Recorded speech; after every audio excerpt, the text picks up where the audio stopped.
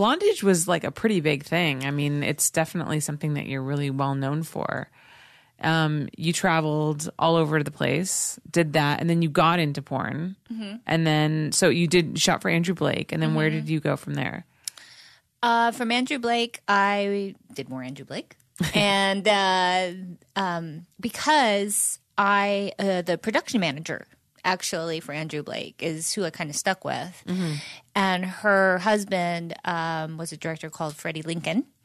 And so I spent the better part of my career with Andrew Blake and Freddie Lincoln. Okay. And who did Freddie direct for? Like, Metro,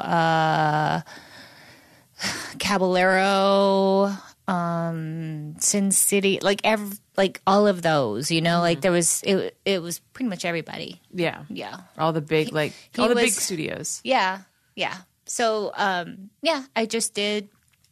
worked for him and with him, and that was it. And then I went to Vivid, and I was with Vivid for X amount of time.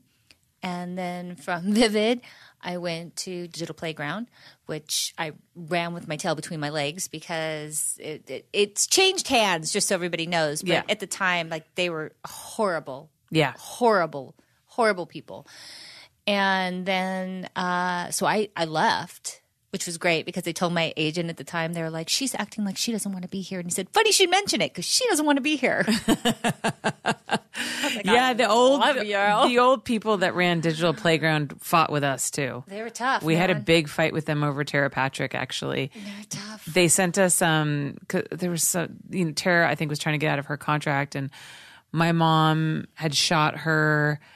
And then I think Tara wanted to shoot again, but like we weren't sure if she was still under contract. So I think we asked them because we didn't want to get in the middle of some kind of legal battle because they were very litigious. Yes, they were. And they sent us a letter basically saying that like Tara Patrick was still under contract, and if we were to shoot her, they would sue us. It was this very nasty letter. My mom framed it and hung it in the bathroom of her studio.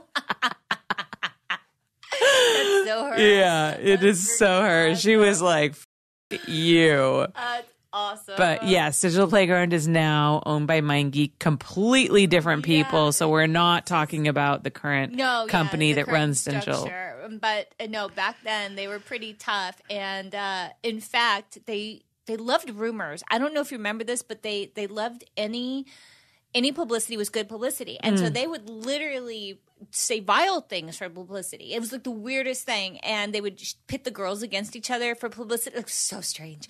So all of a sudden I hear rumors that I broke into their studio. I stole tapes that I was in, and then I lit them on fire in their bathroom. And I was like, have you guys ever seen their place? Like, they had barbed wire rings around the top of the chain link fence. And how am I Mission Impossible? Like, I could just see me like, like what's happening? Like, I'm scaling chain link in order to, and barbed wire in order to get into a studio that has iron doors to get into safes in order to then just light them on fire in the sink. Like, I don't understand. Or that I attacked Tara Patrick with like a lit curling iron and I set her hotel room on fire. Like, what? Dude.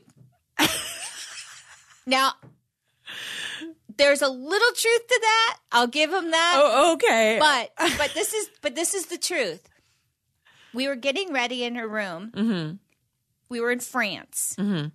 I had the thing that you can plug in your curling iron, but I didn't have the thing to dumb down the wattage. Okay, yeah, because you're on different frequencies, but yeah, because you're in Europe. Yeah, so in Europe, like, their electricity is super, super, super strong. Yes. So even if you can get the plug that you can plug it in, you're supposed to get this other thing that like takes their electricity and makes it less than converts it. Yeah, for your appliance.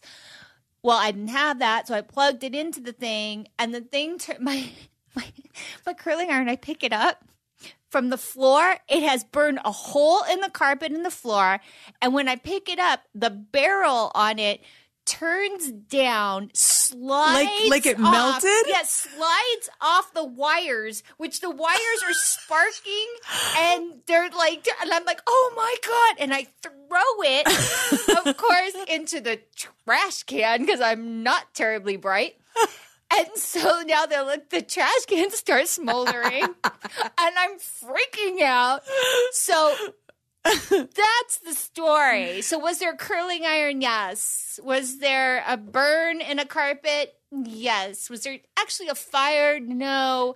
Did I attack her? No, we were getting ready together in her room, and I had to pay the hotel $500 to replace the part of the carpet. Wow. Yeah. So, but they liked that, like Right. that thing. And I is just so couldn't. bizarre. So I ran with my tail between my legs. I was like, I'm out of here. You guys are morally reprehensible.